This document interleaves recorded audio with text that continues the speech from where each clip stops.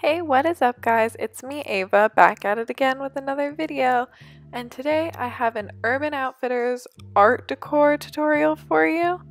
So for this first tutorial, you're going to need a paint palette, brushes, water, and a little sheet and some watercolors. And watercolor paper. It's thicker than other paper, and then tape and a bowl and some snacks because everything's better with snacks. So first you're going to tape down your thick watercolor paper on your table so that the paint, when you apply the water on it, it doesn't rise up and get all gross and weird. And this is also going to leave a border on the side of your paper. And since the tape is the same size, try to get your borders even because all of the Urban Outfitters art prints have the similar border. I think it's about 1/2 inch, but I just went with whatever my tape had. Then put your bowl in the center of your paper and just trace around it with a pencil. The bowl should be a similar size to mine, but you can look online at reference pictures of the artwork that you want to make and just judge based off of the size of your paper compared to the size of your bowl. So then you just slide your bowl over. After you line it up on the center, you slide it over to the side and it'll make a little perfect crescent shape in it. I made mine a little bit too thin, so I would suggest doing it more, and then you just trace that too.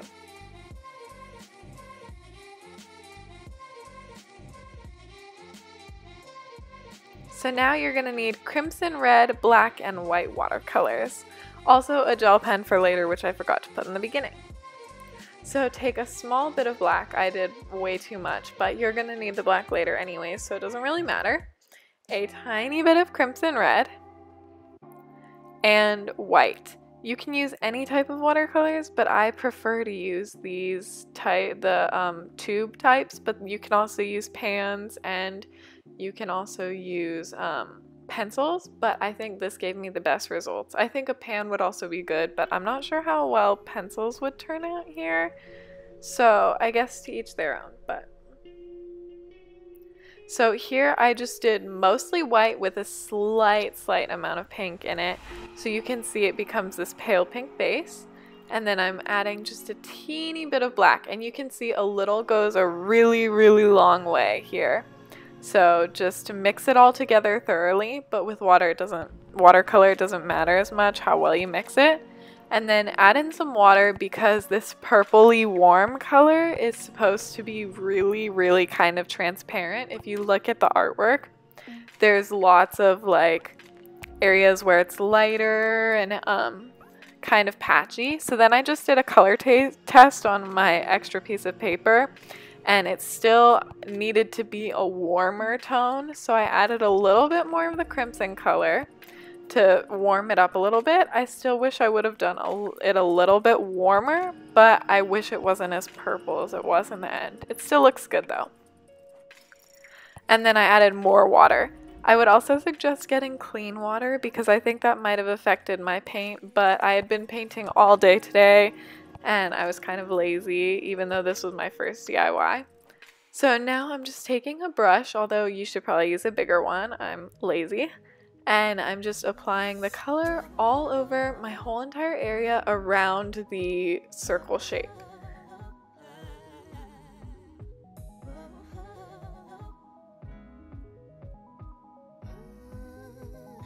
And then it looked too streaky to me, so I'm just taking water on my brush and just kind of dispersing the pigment so that it's a little bit more solid and less streaky, because you do want patterns on it of darkness and lightness, but you don't want brush streaks. And then I just took black and put a bunch of water in it because the black in her artwork is also very has lots of splotches in it, I guess you would say.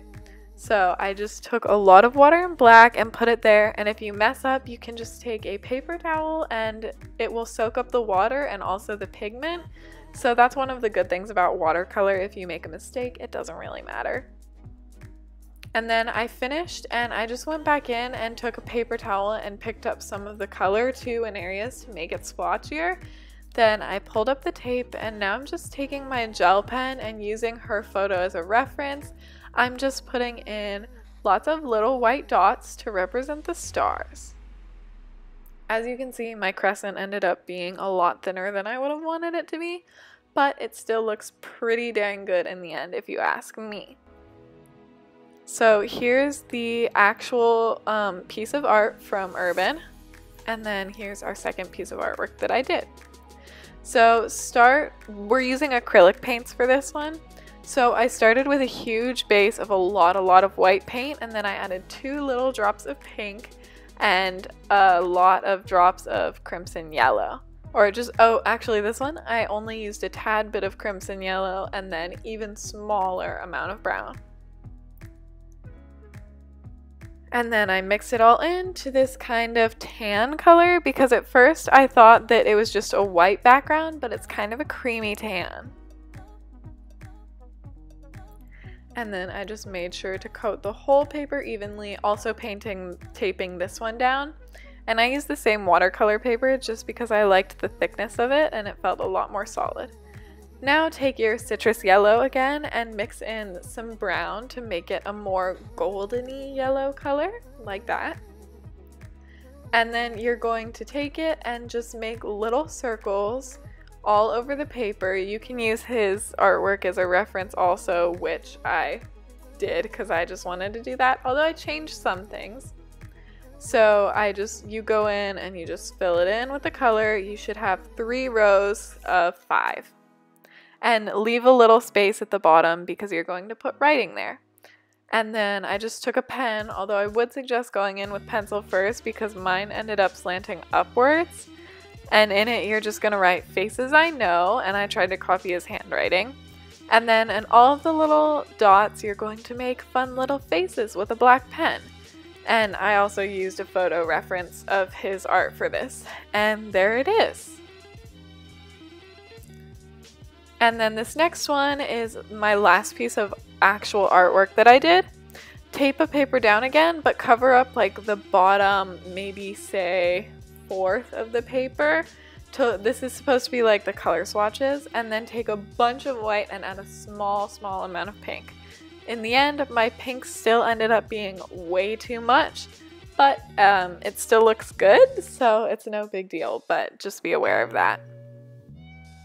And then cover the whole thing up, and then after it dries, you can pull off all your tape. So now we have just the pink area, and I traced out the lettering in pencil. It just says Petal Pink, and then here's the original Urban Outfitters artwork. This last piece is supposed to be imitating like hammered metal, and the Urban Outfitters one is actually gold, but I don't know how to do gold tinfoil. So here, just take a small snack-sized bowl and trace out circles, and then cut them out. I ended up with 13, which was a few too many, but if you make mistakes, then this is just going to be extras for you. So take one of your circles and set it aside. This is going to be the full moon. And then using the same technique as before, make a bunch of crescents. I used a photo reference to make a cycle of the moon.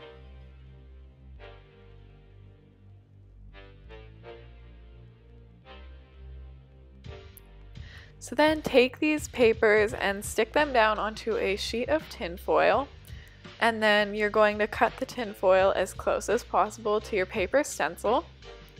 And then the back will still be paper, so take another sheet of tinfoil and cut it larger so that you can fold it over, and then make some salt dough.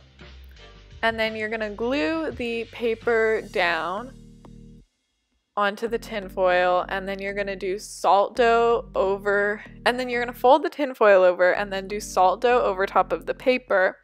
And then you're going to take the other piece of tinfoil and you're going to glue that down on top of it, and then you're just going to put twine on the back of it with glue, and then you're going to attach all it in the order that you want, and then that'll be it. But my camera cut out here like towards the end of this before I could show the twine and stuff. So I don't know why that happened. My camera was just being weird, but you're just basically going to attach it to twine and make it diagonal and uneven, and it ended up super duper pretty. Also, make sure to press down on the tinfoil to make it look hammered. Thank you for watching, and I'll see you guys next week. Stay wild, flower child.